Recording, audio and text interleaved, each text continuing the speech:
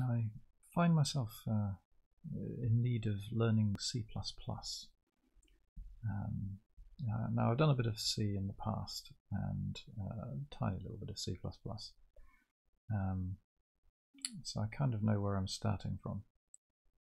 But I thought it would be quite fun to try and implement Little Man Computer, some sort of emulator, simulator type thing, as a little exercise for learning. Now, for those of you that don't know, Little Man Computer is designed to be kind of a way into learning about computer architectures and assembly language that's got rid of all of the craft around real systems and has pared it right down to having a simple concept of a little chap working in a mailroom with 100 mailboxes, numbered from 0 to 99 in a suitably computer sciencey way. And each of those mailboxes can contain a number from 0 to 999. And this number can either represent an instruction to the computer or to the little man, or it can represent data in the same way that a real computer might allow both instructions and data in the same memory. In addition to this 100 mailbox memory, it also has two other special mailboxes, one labeled inbox and one labeled outbox, that allow you to put data into the computer and take data out again. And as well as the sort of data handling side of things, there's also a little calculator called the accumulator, which is quite a confusing name, I would imagine, given that that's the name of a register in a sort of single block of memory in traditional computers, perhaps. Maybe it's not a completely unreasonable name, as it's almost a memory location where you can manipulate, put and remove data. It only has the ability to do addition and subtraction, and there is one other little item tucked away in here somewhere, and there's a negative flag, which whenever the accumulator result is negative, that flag is set to true, which allows branching instructions to deal with results less than 0. So that's the general structure. There are a number of instructions, not a very large number of instructions, 10 in fact, that can be performed. One is literally one is the add instruction, which the x-axis here represents the address, the mailbox address, where it will retrieve the number between 0 and 999, and we'll add it to the current value in the accumulator. It should be noted, I guess, that the behavior is undefined for the case where adding something to the accumulator would take that value over 999.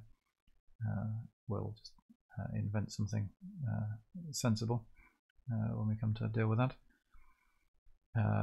Similarly, instruction number 2 is the subtract command, which does a subtraction and sets the negative flag when the result is less than 0, although I don't think it's clear what value the accumulator will have on a negative result.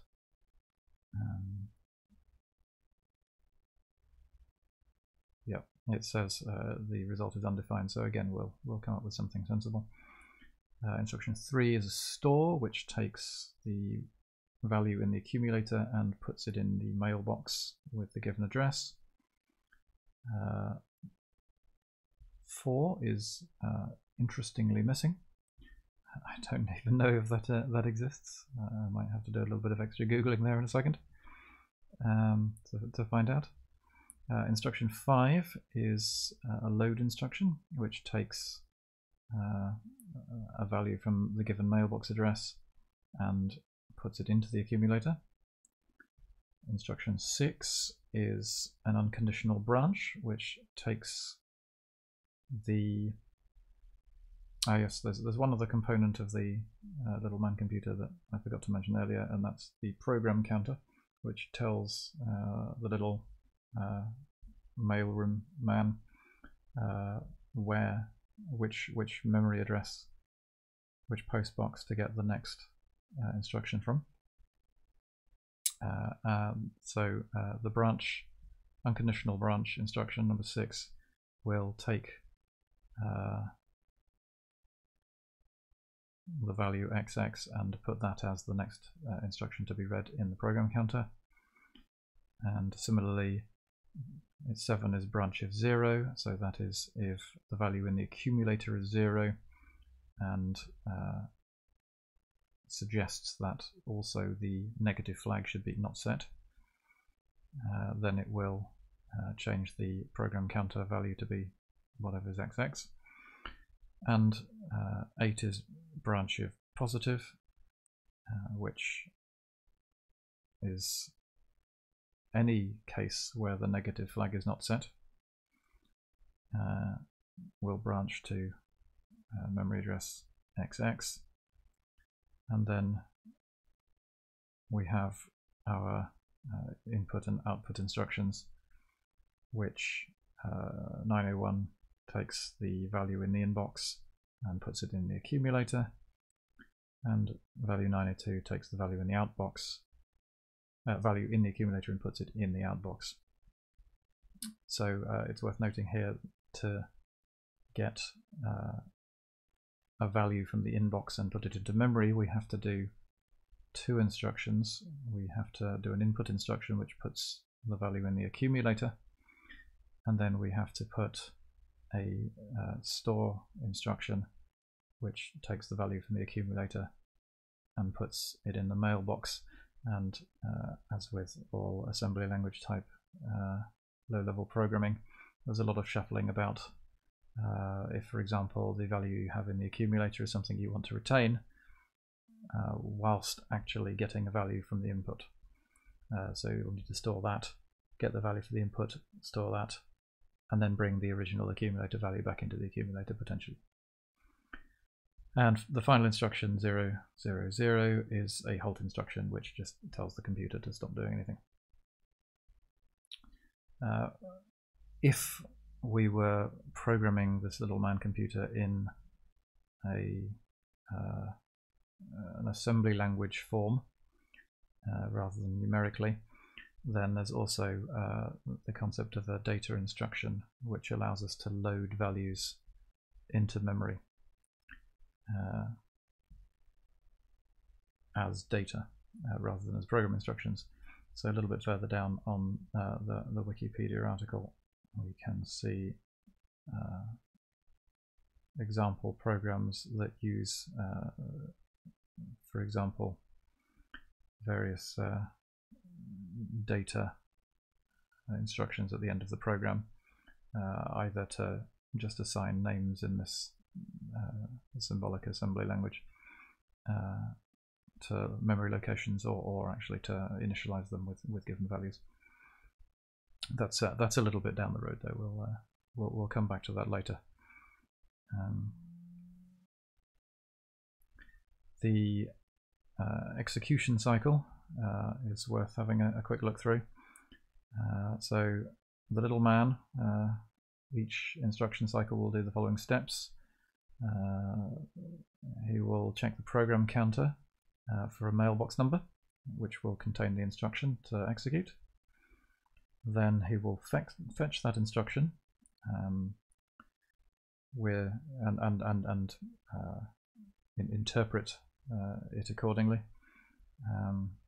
as the values below that we just looked at. Then he will implement the program counter. Note we have to do this before any branching instructions, or before actually doing stuff with the instructions, because otherwise if we did this last, then the branch would then have an increment after it, and strange things might happen. Then the instruction is decoded.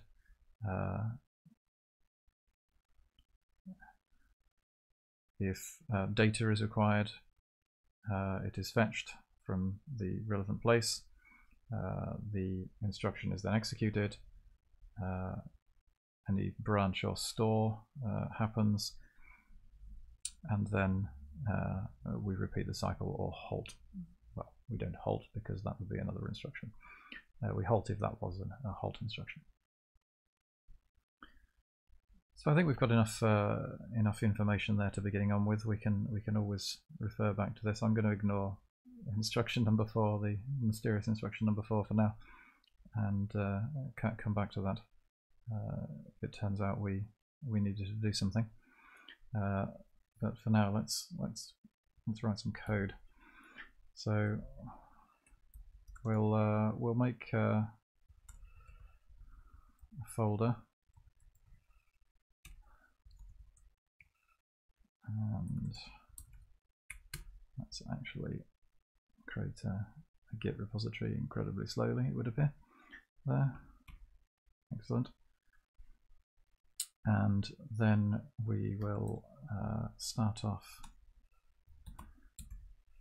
by creating a C++ file. Do I like Little Man Computer as the name? LMC, is that too short? Let's leave it there for now. We don't appear to have GVim installed, that's fine. Let's do it properly. And we'll start off just by writing a short hello world to check we can build everything and everything works as expected. So main void, I suspect you could potentially put command line arguments in there, but we won't for now. And then 0, let's also see if we can guess some includes here, so we can output hello world. Something like that, isn't it? Hello world.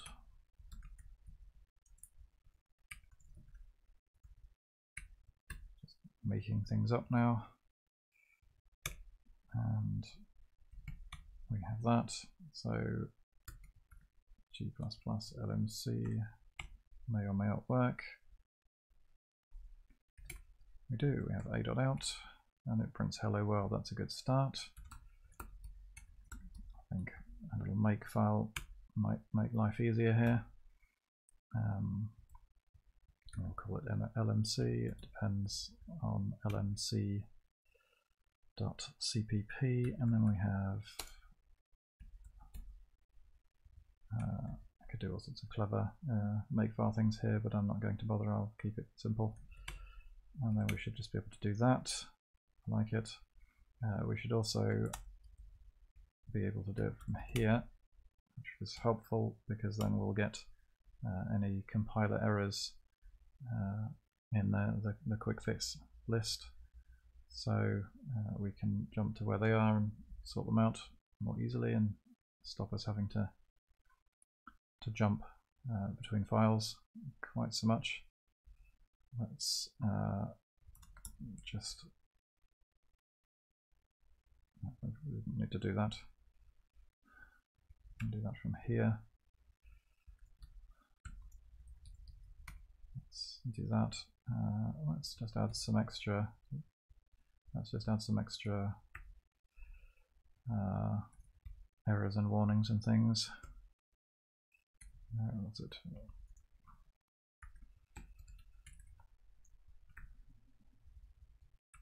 So we're going to catch as many errors, warnings, etc. as we can find, just to make life easier. I have a suspicion. Didn't mean to do that either. I have a suspicion that that's not going to output the right file, is it? Let's not do that.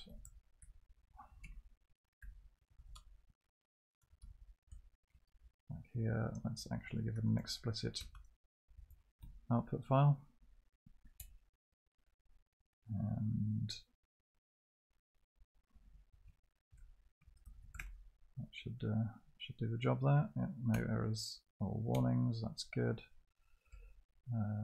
Let's also, just to make sure we're not doing anything silly, set ourselves on C++17, and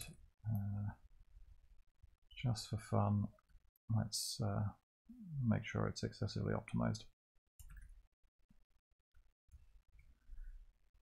And that's all up to date. That all works nicely. Very good. Let's just check that it runs after all of our messing around with the compilers. That's good.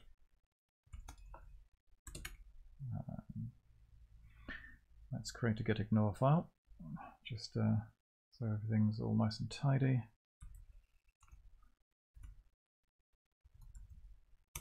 Can we do this?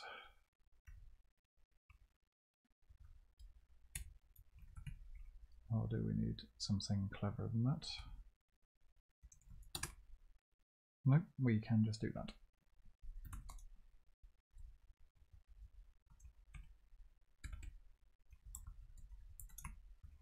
Probably didn't need the A there, but never mind.